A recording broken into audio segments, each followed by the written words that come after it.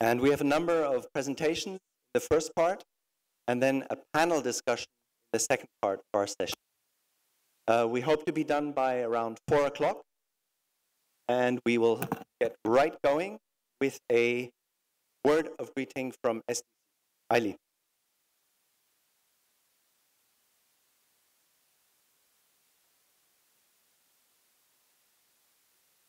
Good afternoon, ladies and gentlemen. Always delightful activity to be right on the spot after lunch. I hope that this will be so exciting that you forget that you're tired from lunch and that you just focus on those new things that will be discussed in a little while. Now it's my pleasure to welcome you today on behalf of the Swiss Agency for Development and Cooperation, SDC, and also the Swiss Federal Department of Foreign Affairs to this session called Scaling Up Sustainable Sanitation to the MENA Regional Chapter of the SuSanA network. By adopting the Sustainable Development Goal number 6 on water and sanitation, the international community has recognized the urgency to address water and sanitation globally. Although the adoption of this standalone goal was a great achievement in itself, it marks just the beginning of making sanitation visible, coherent, and to address the problems related to water and sanitation at adequate level. In order to achieve sustainable sanitation and not to allow for sanitation to lag behind again like it did with the Millennium Development Goals, we have to make sure that sanitation is addressed in public debates, in political prioritization, financial commitments and donor attention, and involving the private sector as a partner.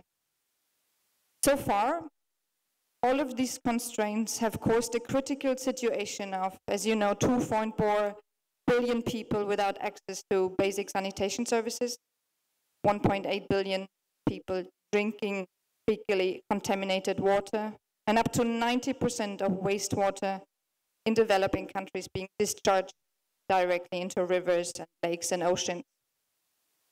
According to financial estimates, roughly 50 billion US dollars are needed on a yearly basis to achieve universal access to basic water sanitation and hygiene.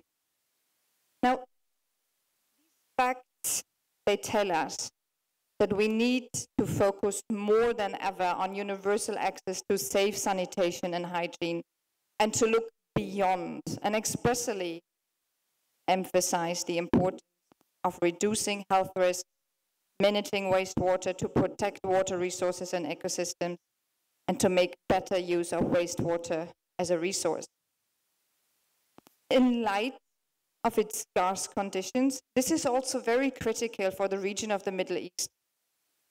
In addition to high population growth and migration rates, and then coupled with increasing urbanization of the Arab region, exacerbates water scarcity and exerts pressure on the technical and financial elements of the water supply and wastewater systems, and demand the upgrade and expansion of existing infrastructure.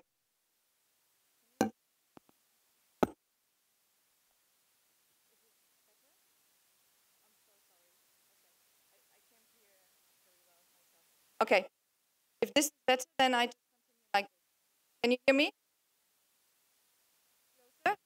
Okay, is this bearable? It is? Can you hear me? Okay, then I continue. Okay, great. Ladies and gentlemen, with its global program on water, the Swiss Agency for Development has worked intensively to put water and sustainable sanitation high on the development agenda. We are positive using the momentum of the 2030 agenda to mobilize action and specifically push for sanitation and put it on the highest level of the political agenda. The Swiss Agency for Development is also committed to engage in the Middle East region and work with our partners on sanitation solutions that are sustainable and affordable.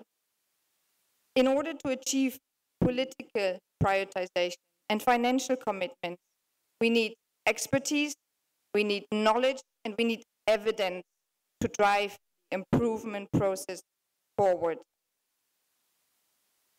In light of this, I'm particularly humbled and proud about the development and the translation of the Arabic version of the Compendium of Sanitation Systems and Technologies, which will be launched right after the session at the SuSanA booth. A few days ago, I heard a wise man saying that this translation marks the sanitation Arab Spring, the kickoff of a new era of promoting sustainable sanitation in 22 Arabic countries. It will save millions of lives in the MENA region. Ladies and gentlemen, I couldn't agree more. And I already thank everyone involved in this for their hard work and for their passion. I want to use this opportunity to thank sincerely His Excellency, Secretary General Engineer Iyad Dayat from the Ministry of Water and Irrigation for his support. Now, in addition to the Arabic version of the compendium, we have two more knowledge products that will be presented and discussed here today. The Sustainable Sanitation Water Management Toolbox in Humanitarian Crisis and the Compendium of Sanitation Technologies and in Emergencies. These knowledge products, they bring together expertise, they bring together networks and new thinking, and they create a momentum to bring sustainable sanitation to the forefront of political prioritization and of development cooperation.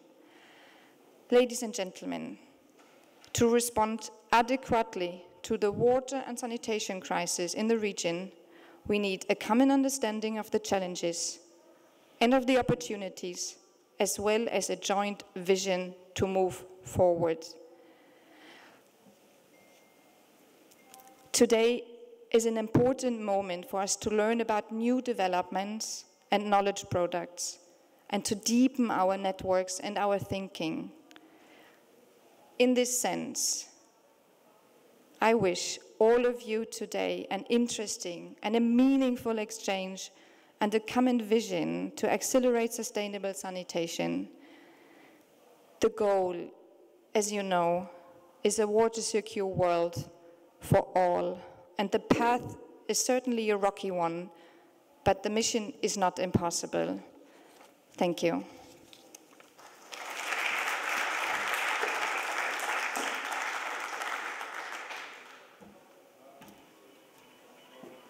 Okay, thank you very much. May I invite Engineer Khaldoun Hasham? Thank you.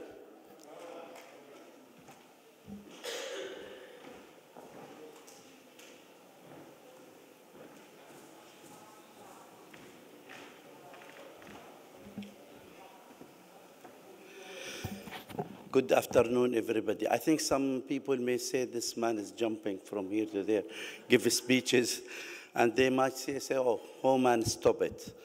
But I have to be with the friends always, especially when they are the GIZ. The first organization helped Aqua in creation Aqua.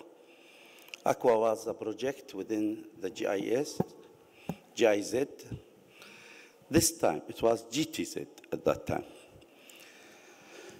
Project hosted in ESCWA since at a regional umbrella, having 3 countries members in ESCWA.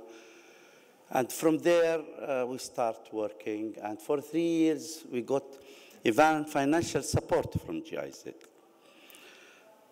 For payback, I have to be here. And we have a new friendship with Swiss agency and cewas. Alan visited us many times, and I think there is big opportunity to be there. The third reason, that I'm invited to be a member of this big alliance presenting the Arab region. And when we talk about sanitation, we talk about health. We talk about access and connected to sewage system. We are talking about fighting pollution. Therefore, I think we should be a part of this system. I don't have a speech, but I can say that, as you saw these few hours ago, since the morning, that Aqua day by day is improving and developing and going into many fields, many partnerships. And Aqua, as I said in the previous session before the break, is a big consultant with more than 1,000 expertise are our bank that we can depend on, that are the leaders of utilities and the experts of utilities in 108 Arab utilities, 106 from 18 countries. Therefore, I would like to thank you for being here. Now I can see some friends here from utilities, from Yemen, from Lebanon, from Egypt, and everybody is interested to know what's SuSanA, this nice name. So sometimes when my colleague they used to come, SuSanA and SuSanE, one of the speakers, I got confused. But now I think I learned my lesson. Hope the future for us, hope that we can work. The area needs a lot of building capacity in this issue. I think after this conference, we may contact again and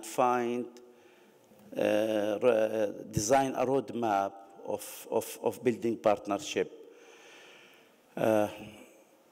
This what can I say, and forgive me being brief, but I think I tried to send the messages that everybody needs, we and you, to reach a mutual understanding, looking for the future also, and believe that Aqua is a trusted friend and ally for you.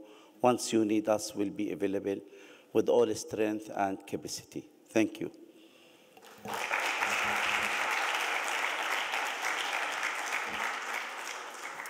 Thank you very much. In our next two short presentations, we will introduce you to the Sustainable Sanitation Alliance, the activities, and also the planned activities for the MENA region. Starting with the International Sustainable Sanitation Alliance. This is a global sanitation community. It's been in existence for 10 years now. We just celebrated 10 years ago, a month ago in Eschborn in Germany. It's an open network. It has members from all over the world. It links national and regional experience with an international engaged community. And we aim at promoting innovative and best practice from around the world. Currently, we have about 8,000 individual members and over 289 partner organizations from all over the world. This can be NGOs, private companies, research institutes, multilaterals, and so on. Just to give you an overview, these are members from around the world. We already have some members here in the region as well. I think 18 members in Jordan, 18 in Egypt. And we have about 7,800 newsmail subscribers, 4,800 Facebook users, Twitter followers, and 46,000 page views per month in the last year. The SuSanA network continues to grow, and it continues to produce meaningful material. In money and resources out of the water sector and water circuit cycle. So to give a brief groundwater protection and behavior change. And we have quite a number of documents, publications coming out of this work. And I'd like to draw your attention especially to the library. The library on SuSanA online has more than 2,000 publications. Some of them are shown below. But also the SuSanA Forum. The SuSanA Forum is an open forum where you can log on and get involved in ongoing international discussions on state-of-the-art in the sanitation sector. So that was SuSanA in a nutshell. Easy to become member, and we have a secretariat that is run by the sector development in Eschborn at GIZ, and we are very open to new members in the future. Thank you very much. This is, by the way, a picture that was drawn during the 10-year celebration in Eschborn in January. And then I'd like to ask Susanne Bieker to come and present the MENA chapter.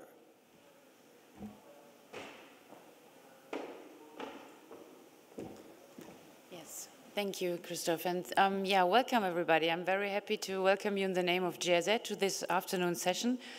And I'd like to introduce you within the next 5 to 10 minutes to the SuSanA Regional Chapter MENA.